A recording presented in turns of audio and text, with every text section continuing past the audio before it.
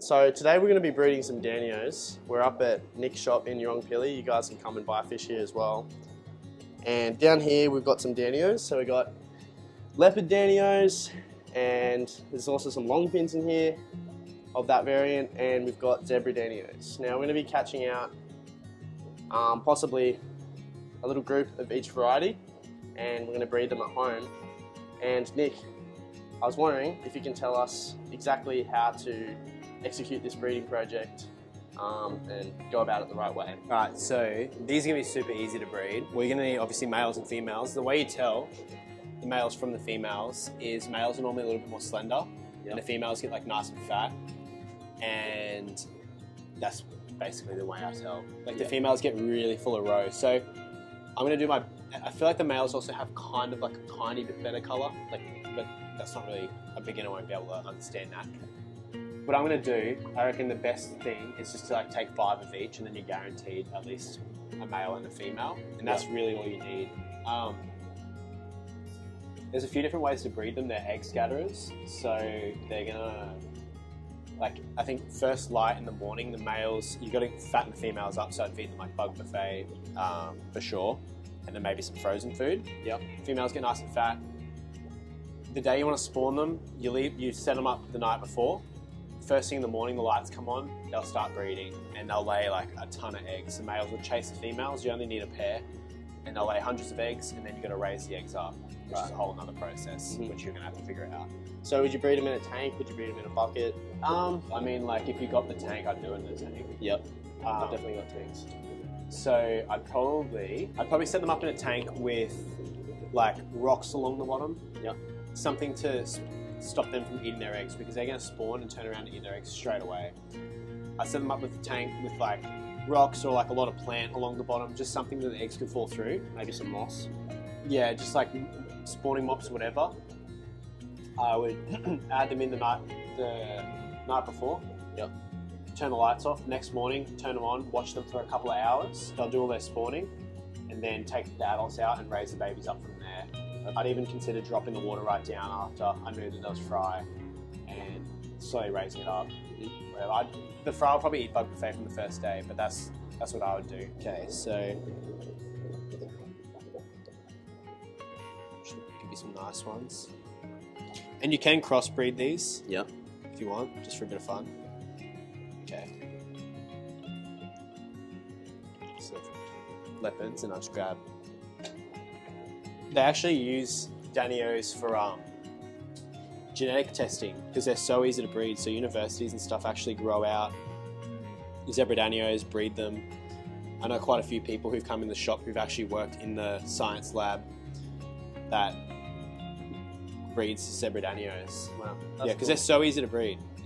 They're definitely the easiest egg scatterer. Like if I was going to recommend an egg scatterer to someone, like a beginner, first time egg scatterer, it'd be these guys.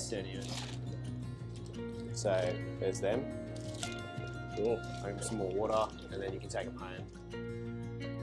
Alrighty, so this tank here is going to be our little breeding setup for the Danios. It's a 2-foot tank. I think it holds around 80 litres.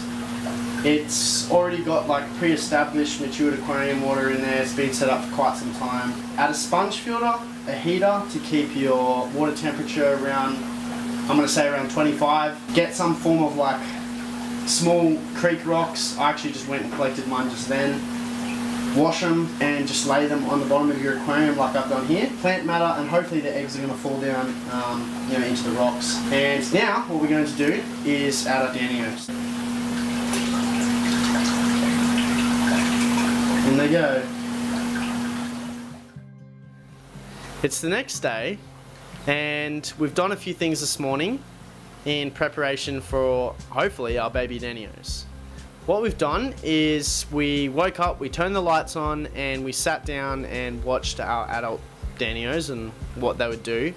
And you know, within about a couple of minutes, I think they instantly started spawning, and the location that was the most popular was where I thought it would be, and that was where the plants are. So they'd kind of go in where the plants are, and I mean, they'd go down the rocks as well. I don't think they're really that fussed about it. And something I also noticed, which is not good, is you'd get these single adults that would go down to the rocks and then pick up the eggs that they freshly laid. So what I did is I left them in there for a few hours this morning and came back, and then I removed the adults and put them into another aquarium where they'll be reconditioned for the next time they breed. And then I dropped the water level in the aquarium down to about 50%. The reason why I did that is because fry find it way easier to find food particles in a smaller water volume. The other thing I did was I turned down the flow on the sponge filter right down to a few bubbles.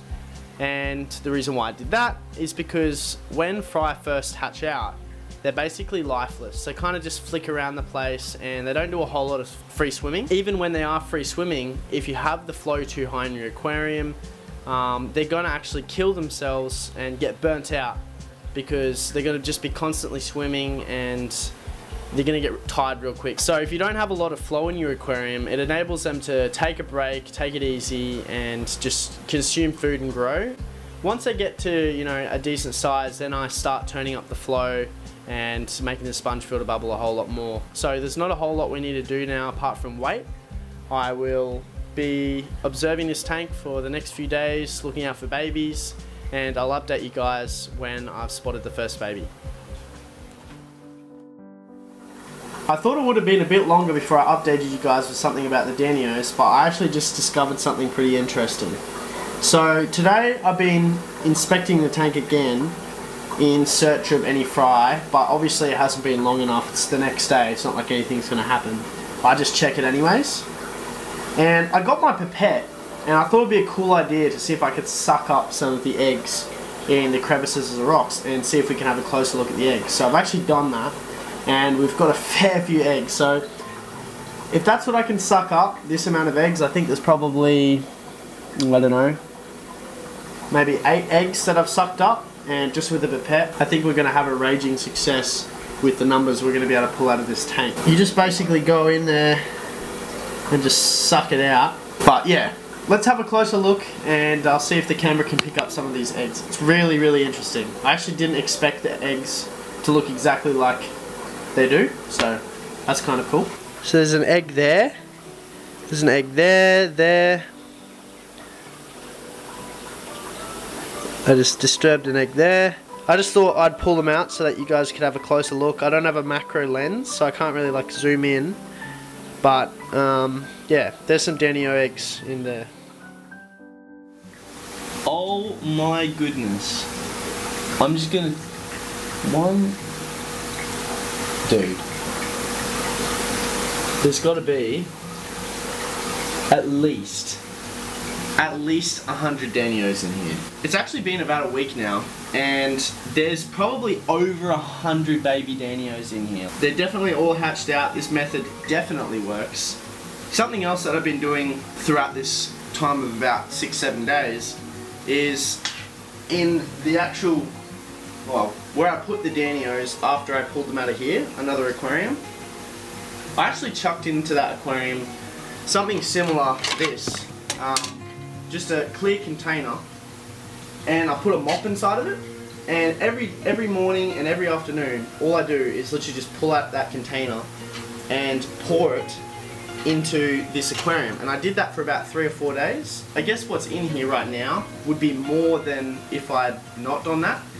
So I think every pour I was putting in about something like 5 eggs, 6 eggs at a time every morning, because they'd go in and eat the eggs as well. So I wouldn't find this like a very viable method, but this is like a way to get the most out of your breeding, I guess, cycle, is to, even when you're priming them up, getting them ready to breed, is just chuck in a mop inside of a clear container to catch some eggs. And that just means I can add like, maybe another 15 to 30 eggs. It's just like another good way to like maximize how much eggs you're going to get out of an aquarium. I hope that makes sense to you guys. Kind of hard to explain, but every morning I get bug buffet, and I get like 1 to 2 pellets. They're about that size, like they're not giant, and then I just put it in the aquarium and I kind of make up a bit of a milk, and I do this in the morning and afternoon, and any time through the day that I get a chance, I'll feed them. And if you feed them lots of small little feeds multiple times a day, they're going to grow a lot quicker than they would if you feed them 1 or 2 big feeds. The crazy thing about Danios and most fish that I breed is they'll take onto bug buffet crushed up the first day they're out of an egg.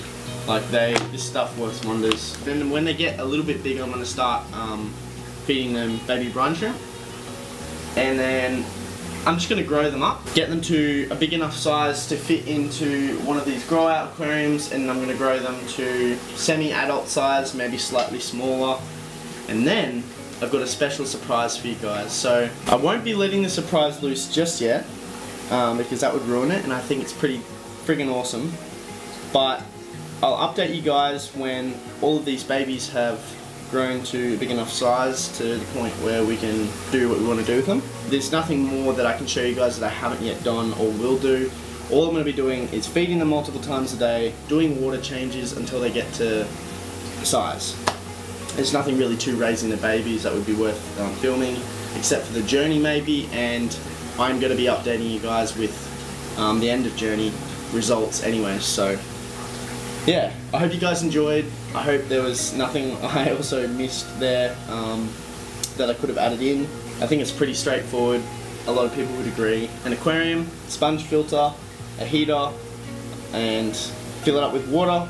Chuck a whole bunch of tiny rocks on the bottom of the aquarium. A bit of plant life in there. Chuck your little school of Danios, your colony, and leave them in there for, you know, overnight. Pull them out the next day, or you can leave them in there for a few days. Try and maximize how many eggs you get out.